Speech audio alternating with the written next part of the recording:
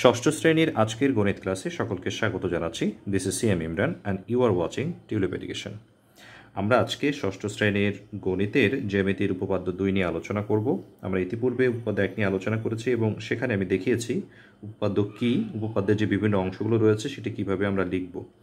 আমরা তারই ধারাবাহিকতা আজকে উপপাদ্য 2 নিয়ে আলোচনা করব। আমাদের উপপাদ্য 2 নম্বর যে প্রশ্নটা রয়েছে সেটি বলছে যে দুটি সরলরেখা পরস্পর ছেদ করলে উৎপন্ন বিপ্রতীপ কোণগুলো পরস্পর সমান।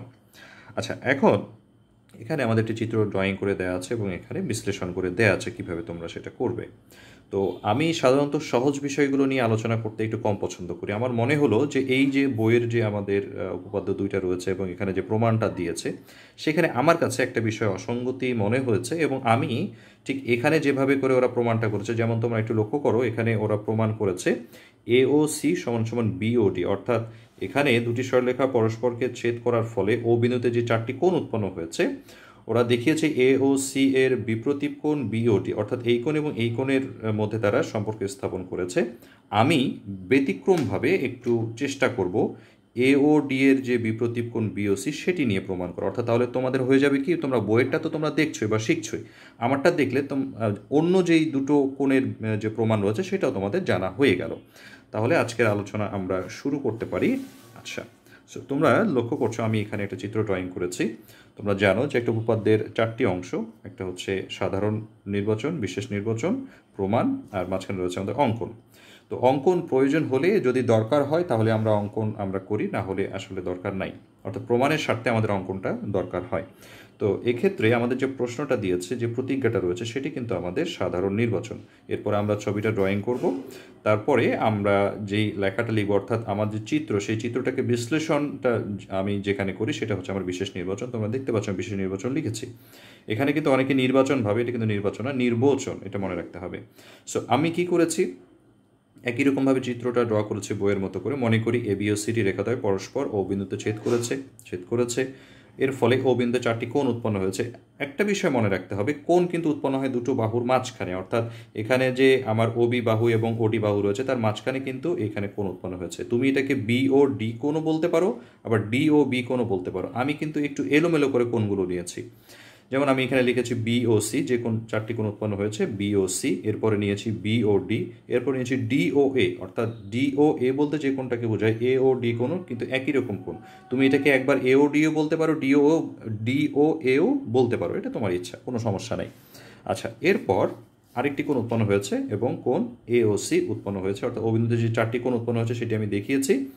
আমাদের যেটা প্রমাণ করতে হবে যে BOC = বিপ্রতীপ DOA, আমি DOA লিখেছি, অর্থাৎ এই কোণের বিপ্রতীপ কোণ এই কোণ, সেটি আমাদের প্রমাণ করে দেখাতে হবে। এবং আরও একটি কোণ রয়েছে সেটা হচ্ছে AOC, এই কোণের বিপ্রতীপ কোণ এই কোণ। আচ্ছা, আমরা বিপ্রতীপ কোণ নিয়ে কিন্তু বিস্তারিত আলোচনা করছি জ্যামিতির যে ধারাবাহিক টিউটোরিয়াল, সেখানে কিন্তু আমি দেখিয়েছি বিপ্রতীপ কোণ কাকে বলে এবং বিপ্রতীপ কোণ কে, কোণটার বিপ্রতীপ কোণ, যে কোনো একটি কোণকে নিলে তার বিপরীত দিকের যে কোণ তার সেই বিপ্রতীপ কোণ হয়। অর্থাৎ AOD-কে যদি আমি টার্গেট করি, AOD হচ্ছে BOC-র বিপ্রতীপ কোণ, বা BOC হচ্ছে AOD-র বিপ্রতীপ কোণ। আবার আমি যদি AOC-কে টার্গেট করি, AOC-র বিপ্রতীপ কোণ হচ্ছে BOD, বা BOD-র বিপ্রতীপ কোণ হচ্ছে AOC। এখানে যেটা জিনিস আমাদের জানতে হয় সেটা হলো যে বিপ্রতীপ কোণ দ্বয় পরস্পর সমান, অর্থাৎ এই কোণের মেজারমেন্ট যতটুকু হবে এখানে ততটুকু হবে। এটা যদি আমার 60 ডিগ্রি হয় এটাও 60 ডিগ্রি হবে। আচ্ছা, এখন আমরা যেহেতু আমাদের এখানে বাড়তি কোনো প্রমাণের জন্য কোনো কিছু আঁকার দরকার হয়নি, তাই অঙ্কনের অংশটা আমরা বাদ দিয়েছি, অঙ্কন এখানে নেই, প্রমাণ থেকে শুরু করেছি। তোমরা তোমাদের বইয়ে লক্ষ্য করবে, তোমাদের বইয়ে লেখা আছে যে OA রশ্মির ও বিন্দুতে CD রেখা মিলিত হয়েছে। আচ্ছা, আমি একটু বইটা তোমাদেরকে যদি দেখাই, আমি আসলে কোন বিষয়টাতে অসঙ্গতি একটু পেয়েছি, আমার সাথে অনেকে একমত হতেও পারে আবার নাও পারে, আমার কোনো আপত্তি নেই। OA রশ্মির ও বিন্দুতে CD রেখা মিলিত হয়েছে, অতএব AOC যোগ AOD। লক্ষ্য করো, OA রশ্মির ও বিন্দুতে CD রেখা মিলিত হয়েছে, অতএব কোণ AOC এই কোণটা যোগ কোণ AOD এই কোণটা সমান 1 সরলকোণ সমান 2 সমকোণ সমান, এখানে লেখা আছে ব্র্যাকেটে উপপাদ্য 1। আচ্ছা, উপপাদ্য 1-এ আমাদের বলা ছিল যদি একটি সরলরেখার একটি বিন্দুতে অন্য একটি রশ্মি যদি মিলিত হয়, অর্থাৎ ওখানে লেখা ছিল সরলরেখার একটা বিন্দুতে রশ্মি মিলিত হয়েছে, আমাদের এখানে দিয়েছে রশ্মির একটি বিন্দুতে সরলরেখা মিলিত হয়েছে।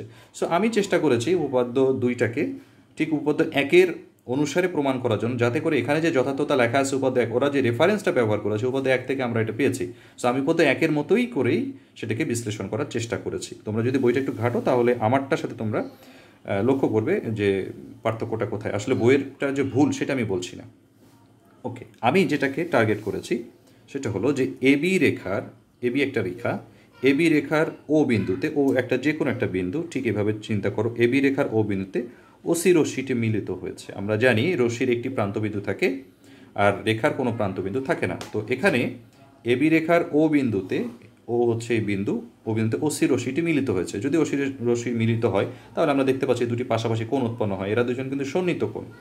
ওকে, এবং এই দুটি সন্নিহিত কোণ সমান সমান কিন্তু আবার এক সরল কোণ, যেহেতু এটা একটা সরল রেখা। আচ্ছা, তাহলে আমাদের যে দুটি কোণ উৎপন্ন হয়েছে, একটা হচ্ছে বি ও সি, আমার এখানে একটি কোণ উৎপন্ন হয়েছে, এবং এ ও সি, এটাকে আমি সি ও এও বলতে পারি বা এ ও সি বলতে পারি। অর্থাৎ এই দুটি কোণ উৎপন্ন হয়েছে, এই দুটি কোণ উৎপন্ন হয়েছে এবং তারা এক সরল কোণ সমান সমান দুই সমকোণ। যেহেতু আমরা জানি এক সরল কোণ সমান সমান 180 ডিগ্রি আর দুই সমকোণ সমান সমান 180 ডিগ্রি। এখন আমি লিখতে পারি উপাদ্য এক। কারণ উপাদ্য একে আমরা শিখেছি যে একটি সরলরেখার একটি বিন্দুতে অন্যটি রশ্মি মিলিত হলে যে দুটি সন্নিহিত কোণ উৎপন্ন হয় তাদের সমষ্টি দুই সমকোণ। তো দুইজন মিলে তারা দুটি কোণ মিলে দুই সমকোণ তৈরি করবে। সেটা কিন্তু আমার এখানে যথার্থতা আমি লিখে ফেললাম, উপাদ্য এক। আবার সিডি রেখার ও বিন্দুতে, এখন আমরা সিডি রেখা নিয়েছি, ঠিক এই প্রান্তটা ঢেকে দিয়েছি, একটু লক্ষ্য করো তোমরা। সিডি রেখার ও বিন্দুতে ও এ রশ্মি মিলিত হয়েছে, সিডি রেখার ও বিন্দুতে ও এ রশ্মি মিলিত হয়েছে। তাহলে এখানে দুটি কোণ আছে, একটা কি এ ও সি, এই কোণটি, এবং কোণ এ ও ডি, এই দুটো কোণ উৎপন্ন হয়েছে। এই দুটি কোণ সমান সমানও কিন্তু কি হবে, আমাদের এক সরল কোণ হবে, সমান সমান আমরা দুই সমকোণ লিখে ফেলবো। এখানে আমরা আবার লিখে ফেলতে পারি যে উপাদ্য এক, যেহেতু উপাদ্য এক থেকে আমরা পেয়েছি। আমি একবার লিখেছি তাই দ্বিতীয়বার আর লিখিনি। তাহলে আমরা লক্ষ্য করলাম যে আমাদের প্রথমেও আমরা পেয়েছি যে কোণ বিওসি যোগ এওসি সমান সমান এক সরল কোণ, আবার এখানেও পেলাম কোণ এওসি যোগ এওডি সমান সমান এক সরল কোণ বা দুই সমকোণ। এখন যদি দুইটা আপেলের দাম যদি 100 টাকা হয় এবং দুইটা কমলার দামও যদি 100 টাকা হয়, তার মানে আমরা বলতে পারি দুইটা আপেল সমান সমান দুইটা কমলা। ঠিক সেই ব্যাপারটাই এখানে আমি দাঁড়া করিয়েছি যে সুতরাং আমার যেহেতু প্রথম ক্ষেত্রেও ডান পাশে আমার আছে দুই সমকোণ, দ্বিতীয় ক্ষেত্রেও আমার ডান পাশের অংশ হচ্ছে দুই সমকোণ, তার মানে আমি বলতে পারি যে বাম পাশের অংশ দুটোই সমান। অর্থাৎ সেক্ষেত্রে আমরা লিখতে পারি যে কোণ বিওসি যোগ কোণ এওসি সমান সমান এওসি যোগ কোণ এওডি। যেহেতু এদের দুজনের মেজারমেন্ট সমান, তার মানে এরা সমান। ওকে, এখন আমরা যদি একটু লক্ষ্য করে দেখি, আমার সমীকরণের বাম পাশে অর্থাৎ সমান চিহ্নের বাম পাশে আমার এওসি আছে, ডান পাশে কোণ এওসি আছে, অর্থাৎ আমার দুই পক্ষ থেকেই আমি এই এওসি কোণটাকে বাদ দিয়ে ফেলতে পারি। বাদ দিয়ে দিলাম, তাতে করে কি হয়ে গেল যে আমার বাম পাশে থাকলো কোণ এওসি সমান সমান কোণ এওডি, অর্থাৎ কোণ এওসি সমান সমান যে কোণ এওডি সেটি প্রমাণ হয়ে গেল। ঠিক অনুরূপভাবে আমরা দেখাতে পারি কোণ এওসি, এখানে কিন্তু আমার কোন প্রমাণ এওসিটাকে বাদ দেওয়ার ফলে যে কোন বিওসি সমান সমান কোন এওডি প্রমাণ হয়েছে, সেটি কিন্তু একটি অংশ প্রমাণ হয়েছে। অর্থাৎ এই কোণের, অর্থাৎ বিওসির যে বিপরীত কোণ এওডি সেটি প্রমাণিত হয়েছে। এখনও কিন্তু আমার বাম পাশে একটি কোণ, ডান পাশে একটি কোণ রয়েছে। তো সেটাকে আমরা আবার আমাদের বইয়ে যেহেতু দিয়েছে অনুরূপভাবে দেখানো যায় কোণ এওসি সমান সমান কোণ এওডি, এটা কিন্তু প্রমাণিত। বইয়ে তোমাদের এই কোণ দুটির যে বিপরীত কোণ সেটি প্রমাণ করে দেওয়া আছে। আমি এখানে যেটি প্রমাণ করেছি সেটা হলো বিওসি সমান সমান কোণ এওডি। অর্থাৎ তোমরা কিন্তু আমার প্রমাণ থেকে যেটা শিখলে, বইয়ের থেকে যেটা শিখলে, তাহলে দুটোকে তোমরা সমন্বয় করে সুন্দর করে পড়ে ফেলতে পারো। তাতে করে হবে কি, তোমাদের দুটো জিনিসের প্রমাণটাই জানা হয়ে গেল।